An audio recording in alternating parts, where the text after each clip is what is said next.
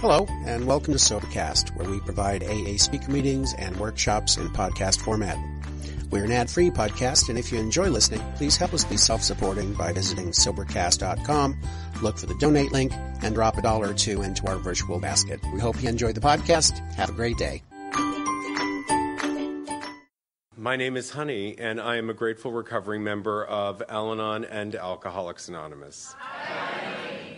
And normally I front end but I'm a little fatutzed. Anyhow, thank you, Dan. I've been asked here to be of some use, and as I often say, this is so not about you. This is one of those conferences where the gay and lesbian, bisexual and transgender and questioning community come together in a place which has always asked me to be a little more grown up. And being grown up is not one of those things that, I came ready to do when I got here. I just knew that when I moved from New York, I grew up in New York City first, and then the suburbs of New York in the 60s and the 70s. And I always like to start the share by saying, growing up with the Mill and Jim show, my parents, was kind of like growing up in a Norman Lear production of the hybriding of Long Day's Journey into Night with a little bit of Boys in the Band and a lot of Who's Afraid of Virginia Woolf. And they afforded us a lot of really great opportunities educationally, and they gave, like my sponsor just said to me, it doesn't really get to you to stand up in front of people and talk about things, but getting real about things can that's not what I came equipped with. I came to these rooms by way of moving to Boston when I was on a geographic to Boston to see if I could have a cute new start instead of living where I grew up and having something else happen that was more of the same. And but I connected with this guy that we sort of knew each other at a distance from Larchmont, New York, and he started talking about growing up in alcoholic family. And, over the years, I came in here because of, I thought it was about my family. I thought it was about my parents. But when I got here and spent some time here with you, I realized that it's about, more importantly, what about me? And there were all these tools that were given to me when Michael brought me to this Mass General gargantuan Saturday morning Al-Anon meeting at the end of Charles Street in Boston, that, it was like, oh my God, I totally understand what they're talking about. I started to understand, where my clumsiness was. I felt very unsure of myself. I didn't have a strong center. I was always sort of told to be somehow, some way, somewhere, like completely contradictory to the way I felt about how I was. And there was no such thing as talking about the way we felt about things. There was always the prescribed formula of how it was supposed to be. And oftentimes it was at the other end of a harangue of somebody else's want. And, my sponsor tells me the story about being in an ice cream store, and I think it's so perfect for this particular thing. She was there waiting to get a serving, and this mother and daughter were in there. This little girl and her mom were in there. And the little girl wanted to have, like peanut butter chocolate, Rocky Road or something. And her mother said, no, you're going to have vanilla. And I was like, oh, I know what that is. I wanted to, here I was in a place where there were all these things afforded to me. I was in this ice cream parlor, and yet I wasn't allowed to have any of those choices. I was always given this. Like I was always, when I was heading off to college, I remember I really wanted to go to theater school, and my father was like, "No, you're going to do a professional choice. You'll never make any money doing that." And turns out I don't even do the professional choice path either. So, it's a lot of good that did me. But, as I said, they did afford me some wonderful opportunities in education and travel. And, my mother always used to say, well, an education should make you at least interesting dinner conversation. And that's kind of the way it was. There were a lot of wonderful things. But there was a lot of, knock my pins out from under me kinds of things that happened. I can remember one night as a really little kid, and we lived in a house where my parents' room was like at one end of the house, and us kids were at the other end of the house, and there was this massive fight going on between them. And I woke up, it's like 4 a.m, and it had, I guess, really been going on for a while. And I walk into their room, and I said, well, what's wrong? And they both whipped around at me and said, nothing. And I was like, all of my capacity to perceive anything in the world, like my worldview was totally jacked up because there was obviously this uproar going on at the end of the hall, and yet the grown-ups told me nothing was going on. And so I looked at life very confusedly, and not the least of which was... I'll flesh this out a little bit longer, but, as a little gay kid, I had so many different levels of compartments that I had to operate in. I had to be a good little Boy Scout, and I had to be a good little altar boy. I had to be a good student, and the backstory was like, the front story was all this lace curtain Irish stuff, but the backstory was crazy alcoholism. And so that piece about sectioning myself off started to get really hard for me to integrate.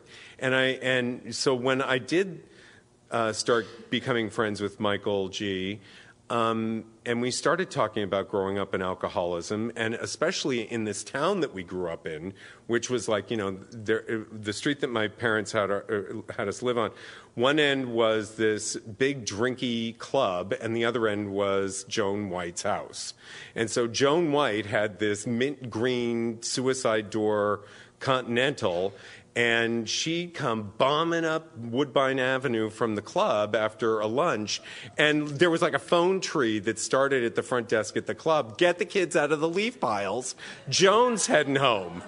And so there was like kind of all this glamour, but then all of this like crazy jacked up behavior. And it just sort of to set little environmental stuff, and it normalized drinking to me. So guess what? At the age of 8, I had a drink and started to engage in all kinds of secretive, self-destructive behavior that wasn't quite so obvious to anybody else because I had learned how to secret things away. I had learned how to have not just a double life, but multiple lives. And so consequently, by the time I turned 16, I, was very aware that I was queer and had been getting fag bashed up until the time I beat up Eddie O'Connor at the age of 13 after a catechism class. No opinion on outside issues. And so I found my way down to, I was 16 years old and little preppy kid walking into the Spike down in the Lower West Side of Manhattan with a half a fifth under my belt and an 8-ball in my pocket, and found the hottest pizza throwing, carburetor fixing Italian guy from Brooklyn to have at it with. And he loved that a 16-year-old boy was into him. And, there I was engaging in all kinds of risky behavior.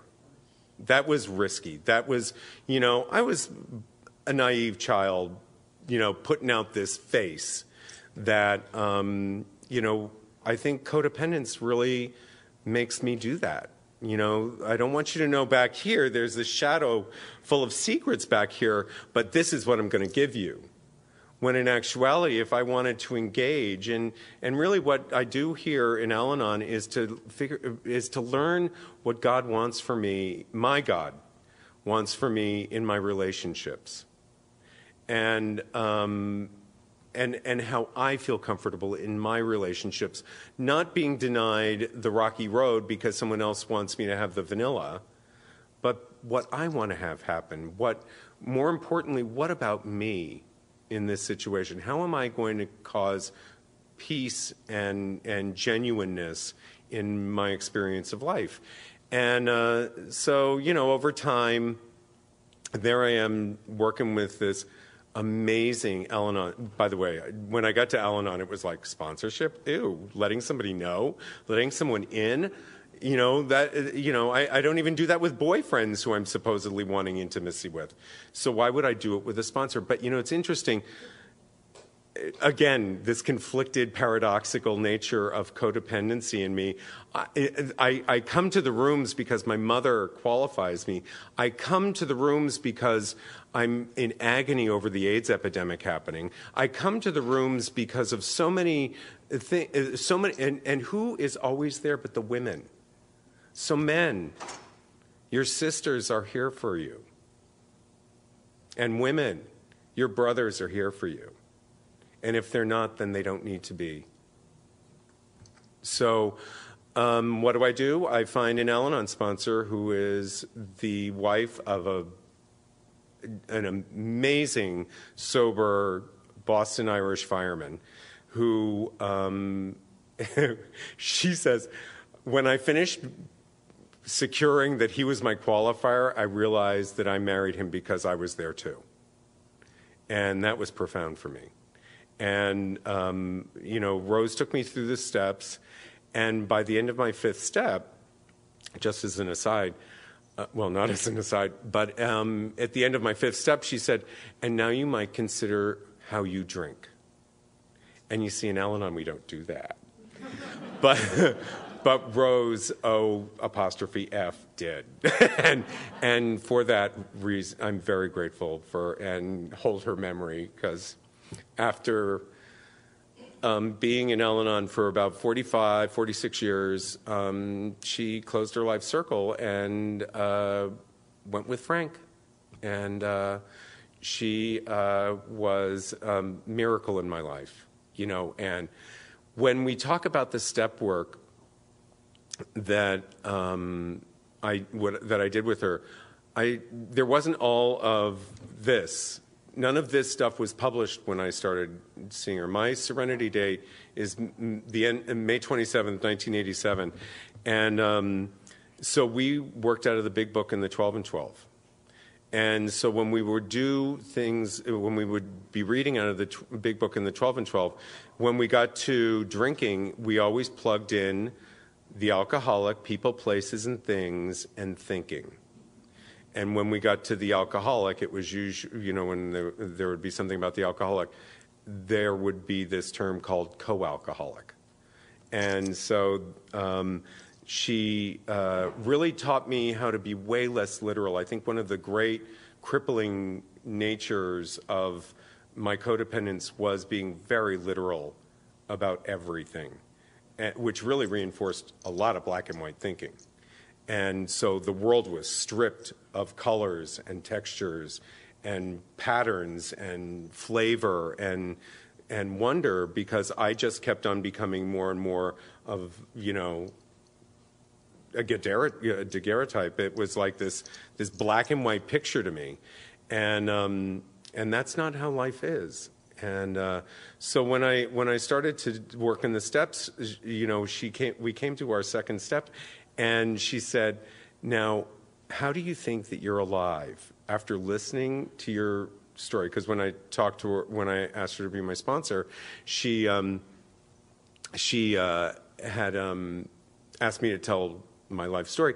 And so she said, now, between 8 and 10, I attempted suicide like 3 times. And, for some reason, my body just kept throwing this stuff up.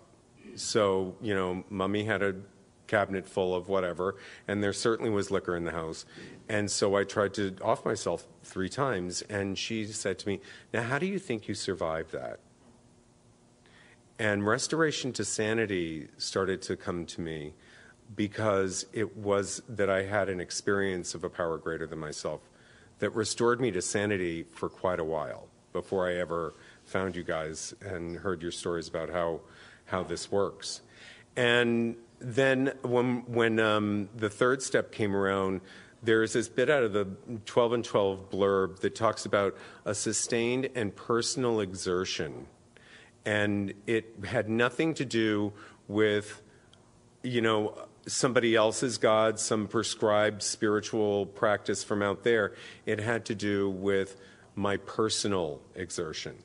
What was a life-affirming thing that I would do? And finding my way to the rooms of Al-Anon was life-affirming.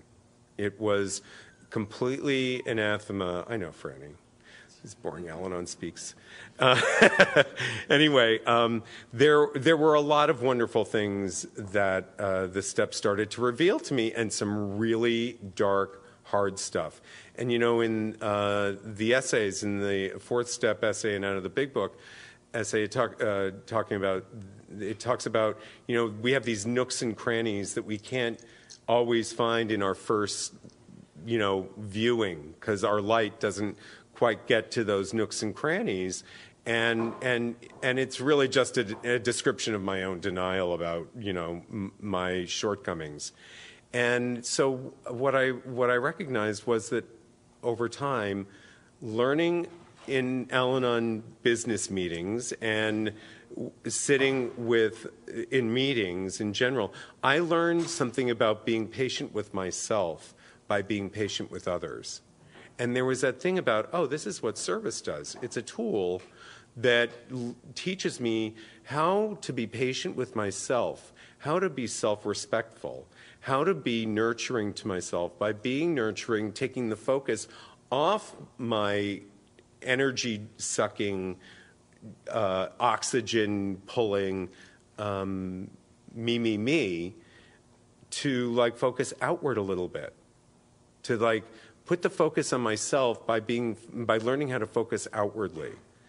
And again, it's the paradox of this recovery. It's there are so many twists about how this actually works that it can only really be a spiritual practice. It is not anything that I could have how back in grammar school, maybe not, but I was taught how to diagram sentences, and I can't diagram this recovery because it is the way it feels that is the important thing for me now. And so eventually we did get to the 12th step, but not without doing the heart-wrenching amends stuff. After it's but I was put upon, I was the victim, I was the this, I was the that. I was always in effect of somebody else. I had no affect myself. And this was an opportunity to clear that out. And it took me years and slow, what we call trudging, which really means a deliberate step. Because I remember trudging through those New York winters, man, that was trudging. That's a deliberate step. When I started to understand that it just was going to take time because I needed to learn many things about self-care. I needed to learn with myself. Then I needed to learn self-care in my relationships, because how many times did I, let somebody else order my ice cream for me as opposed to getting what I wanted? How are my needs being taken care of in these relationships? And recently, a former sponsee of mine moved way far away, and he found a sponsor, and I fell in love when he said, the first thing she asked me was, do you have to feed it, or does it get to feed you too? And so there's that piece about looking after myself in relationships. And, just recently I went through kind of a rough skid emotionally. I'm given to depression, as many of us can be. And something came up for me recently that I could have only recognized had I been following this process pretty closely with sponsees and, of course, a sponsor. And the thing that came up for me was I hit this rough place because I had just gotten back from a wonderful vacation where I had this beautiful little wonderful romance with this guy, and all of a sudden it realized after 20 years of being closed off to like letting my heart be open because it had been trampled on a couple times, that there was jacked up sleep patterns from jet lag. There was some I could run all over where I was vacationing in, and it didn't bother me that I was eating every carbohydrate in the planet. But when I got back here and got back on Muni and had this jacked up sleep thing, well, of course I was going to hit the skids. And of course I was going to get needy. And of course I wasn't, I had to get, that piece out of More About Alcoholism, where it talks about, it doesn't matter what you know about yourself. It's what you do to pull your hand away as if from a hot flame. And I was like jumping in on the hot flame. I was circling the rim of the funnel, so fortunately, because of what you've taught me, I didn't go down into the funnel, and I didn't, because depression is an easy go-to for me. It's, I know that way, and I just didn't, I didn't go that way. But I got on Muni and I didn't asshole it up, with whatever was going on Muni. I did say my prayers on the way to work. I did have a meditation when it was important, and I did talk my ugly little neediness to the people I felt needy around. And fortunately, as this process has moved through, I don't tend to get into those needy, depressive places so much, but I'm getting a little better at asking for the help about it. It's not easy for me to say I need your help. It's getting easier for me to say, yes, I'm depressed, but it's not so easy to ask for help. And I'm expecting you to clairvoyantly know. Imagine. So in any case, the thing that I think I most appreciate about the 12 steps is the piece about the connectedness that we get. Now, this is fellowship. What we do in these rooms is all fellowship. What I do with my sponsor, who, by the way, I get to see her today, and I get to see my sponsees today. What I get out of the eye-to-eye contact is starting to understand the importance of where I end and you begin. That's something that, again, I didn't come wired for. The importance of eye-to-eye contact that isn't about the currency of the day, which is, texting through a feeling. Because as, I've come to understand, even in a phone call, 48% of that communication is gone because I'm not seeing you. And I don't know a lot about relationships and dating and all that kind of stuff, but what I do know I've learned here. And I'm getting way much better at it. And I'm getting that piece that happens when I go to make an amends for something or have 10th step experience of going over my day and going, I got to acknowledge something with somebody. It's fine. Like, I was just talking about this depression I hit. I went into work that morning after waking up sobbing, and I didn't know what the source of it was yet. But I just went into work because I knew I needed to be in motion instead of just like soaking in it. And I went into work and I just told my coworkers, listen, it was a rough morning. I'm in a really weird place, and all I need to do is wait on somebody at the store. And it really helps. And they were like, oh, yeah, we know that. You know, is a couple of wonderful women that I work with. Again, the women in my life. You know, these are the things that don't come naturally to me. I mean, not to spill too much family tea, but one of my coworkers' daughters just came out of rehab for the last 4 months, where she had to go court remanded by way of DUI. And it was really interesting to watch how I was through her when she came into the store yesterday, because she's fresh out. And I averted my eyes all the time. And being with a sponsor or a sponsee, I look you straight in the eyes and I talk about what's going on. And sometimes what I learned, especially during the epidemic, was the bearing witness thing is so important to what we do here. It isn't, I don't have a solution because for you necessarily, I just know that I have these freedoms from working these steps, and the promises for each one of these steps is coming true in my life every day more and more. But you're going to have your own, and all I do is sit and bear witness to that. And that's all I need to do. And, you know, I don't chase my sponsees around, although I broke out in chasing one around this week. But in general, I don't. and you know, I'm not going. I don't go giving help where it's not asked for. I don't thrust myself upon people to sponsor them. And this is, I need that person to say, I need help. And because I know that's what was really important for my first step, that I needed to say, I need help. And every day I have to face that, especially around things like people, places, and things, and my first thought, and, well, y'all have your own hit list. But, you know, as I said, one of the things that went on with me was a real developing of a self-destructiveness because of how unsure I was about myself and how lacking in a sense of center I was in myself. And so my current sponsor and I, when we started working together, she asked me, what does the word equanimity mean to you?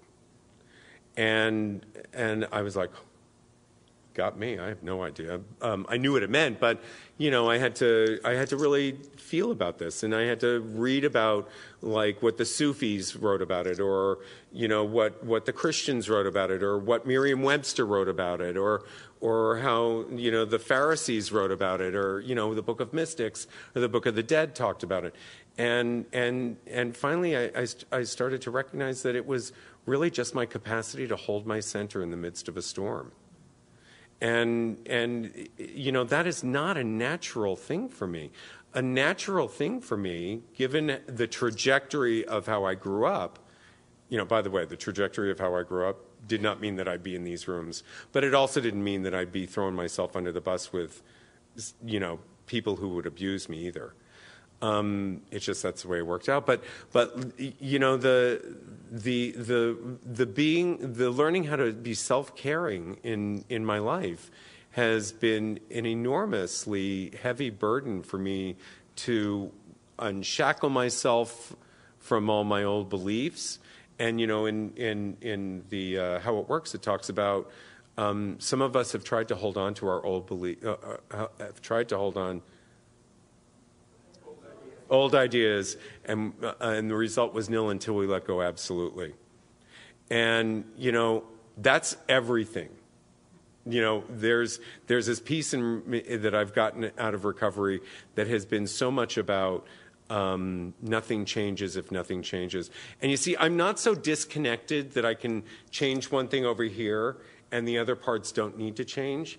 Because as I've come together and grown up and matured inside of these the work that I do with sponsees and sponsor, listen to you and you're telling me how it works and how it doesn't work, that I've started to understand that I've started to rework myself into a different shaped puzzle piece.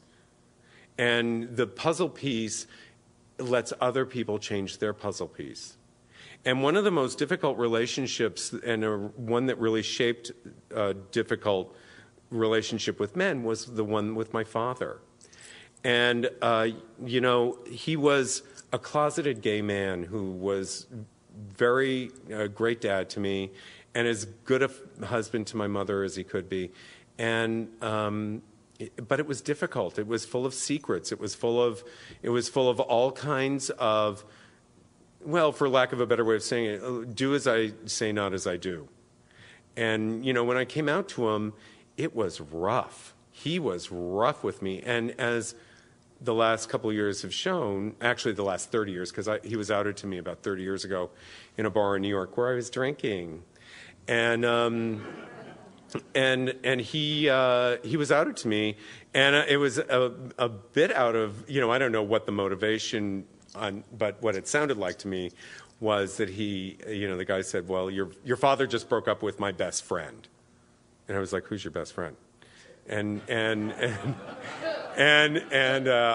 was this guy, and he had just described everything about our lives, the house, where my mother was over the summers. I mean, so this guy had some bead on what was real. And then when my father, 3 months after my mother died 2.5 years ago, comes out to us, he comes out here to go on a trip that my mother had planned for my sister who lives here too, and him to go up to Alaska. And he came out to us. Maybe he didn't use the G word, but he had a man in his life, and he was talking about him. And, it took an enormous amount. I'm really grateful for, that piece that I talk about, being self-forgiving by learning how to be forgiving of others. This was a huge one for me. And everybody has their huge one. They're like, it's going to break me if this happens. And thank you, Dan. There's this piece of my father and me that we're so alike. We have so much. There is. I mean, my sponsor's sitting here, and she spent a lot of time with him, and she's like, and we're so alike. And yet, I was a lot like my mom too, but I'm not either one of them.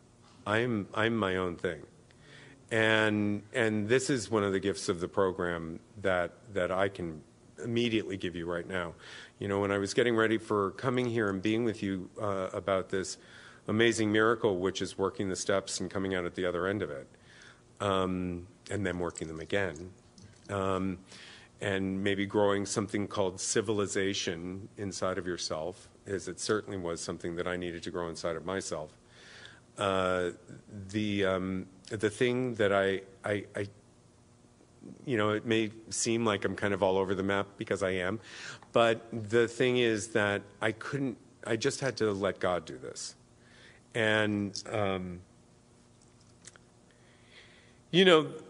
later in my recovery, from about 10 years of Al-Anon and 7 years of staying sober, I started to get kind of cute and casual with this gift. And I started to throw myself around in a post-traumatic, after, that emotional hangover. After, I stopped counting when 89 of my friends had died. And I was just like, sucking it up. And so I just started throwing myself around angrily as if I didn't matter. I was hugely angry. And I had lost track of the steps. And I had lost track of my books. And I didn't have a sponsor or sponsees. And I'd drop into a meeting whether I needed it or not. My codependence started growing exponentially. And so by the time I was 13 years sober and 16 years in Al-Anon, I became HIV positive. And I was, 20 years practiced at not doing that. And when my doctor gave me that diagnosis, it was like, when I get a fever, I get like this really weird vision, and it's like my head, my eyes go through the back of my head, and the depth of the room becomes huge. It's like a little doctor's office, looks about as deep as this room is.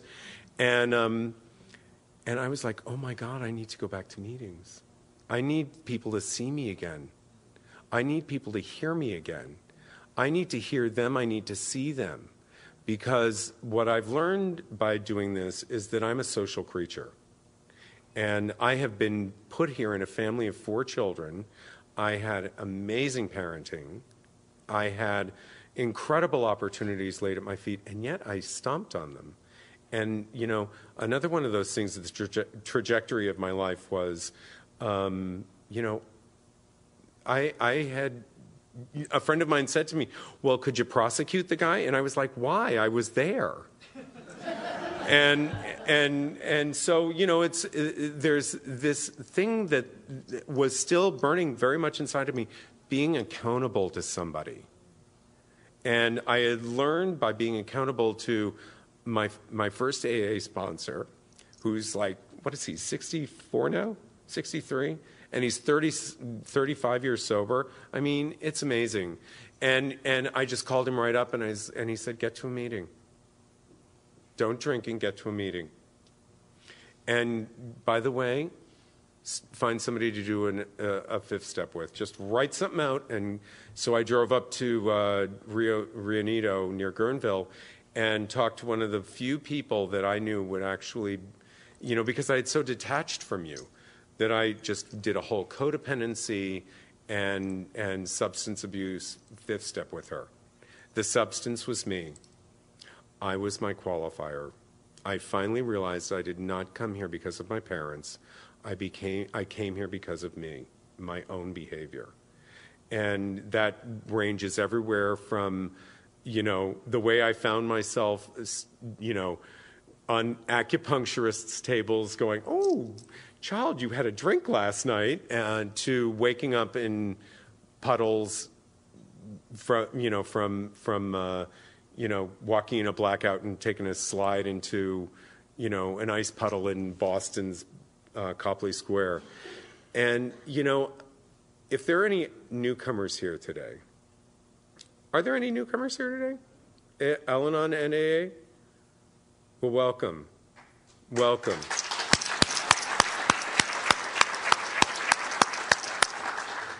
You don't have to do any of the stuff that hurts you ever again, even if you want to. You never have to do that again.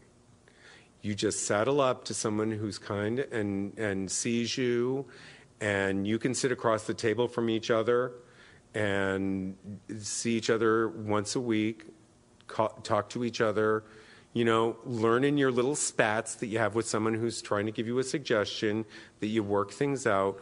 This is what we do here. It's working it out. It's not turning your back on it like I did. You don't have to do it by, like, causing great havoc, which is, you know, I live on the shoulders of great suffering right now.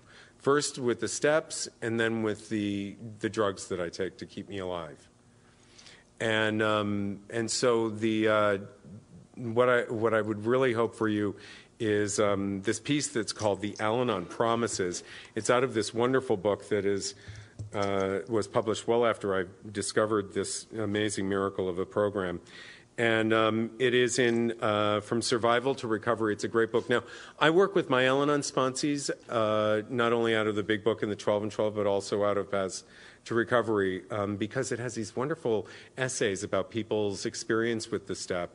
And then it also has these questions at the end of each of these steps, and the traditions. The traditions were one of those things that I used to become a civilized human being again. You know, yeah, they're for the group conscience and all that kind of stuff. But, you know, if I start really personalizing these things, there's a lot in these things that teach me about taking care of myself. But this is it's on page 267 in this edition, 269 in the first edition. And if we willingly surrender ourselves to the spiritual discipline of the 12 steps, our lives can be transformed. We can become mature, responsible individuals with a great capacity for joy, fulfillment, and wonder. Though we will never be perfect, continued spiritual progress can reveal to us our enormous potential. Many of us have discovered what our fellow members already know, that we are both worthy of love and of loving. We learn to love others without losing ourselves, and we accept love in return. Our sight, once clouded and distorted, can clear enough for us to perceive reality and recognize truth. Courage and fellowship replace fear. it becomes possible for us to risk failure and develop new, previously hidden talents. Our lives, no matter how battered and degraded, will offer hope to share with others. We begin to feel and know the vastness of our emotions without being enslaved by them. Our secrets no longer have to bind us in shame. As we gain the ability to forgive ourselves, our families, and the world, our choices expand. With dignity, we stand for ourselves without standing against others. Serenity and peace will have new meaning as we allow our lives and the lives of those we love to flow day by day with God's ease, balance, and grace. No longer terrified, we discover that we are free to delight in life's paradox, mystery, and awe. We laugh more. Faith replaces fear, and gratitude comes naturally as we realize that our higher power is doing for us what we cannot do for ourselves. Can we really grow to such proportions? As we accept life as a continuing process of maturation and evolution toward wholeness, we gradually begin to notice these changes. We may see them first in those who walk beside us. Sometimes these changes happen slowly or haltingly, and occasionally in great bursts of brilliance. As we work the steps, we move ever closer toward light, toward health, and toward the higher power of our understanding. As we watch others grow, we realize we are also changing. Will we ever arrive? Will we feel joy all the time? Can we really be free of all cruelty, tragedy, and injustice? Probably not. But we can acquire growing acceptance of our human fallibility as well as greater love and tolerance of each other. Self-pity, resentment, rage, and depression can fade into memory. A sense of community rather than loneliness defines our lives. We come to know that we belong, we are welcome, and we have something to contribute, and that is enough. And with that, I wish you a long, slow recovery.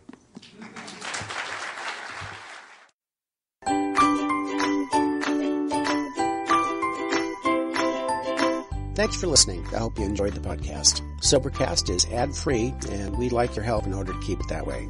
So if you'd like to help us be self-supporting by pledging $1 or $2 a month, visit Sobercast.com and look for the donate links. Thank you very much.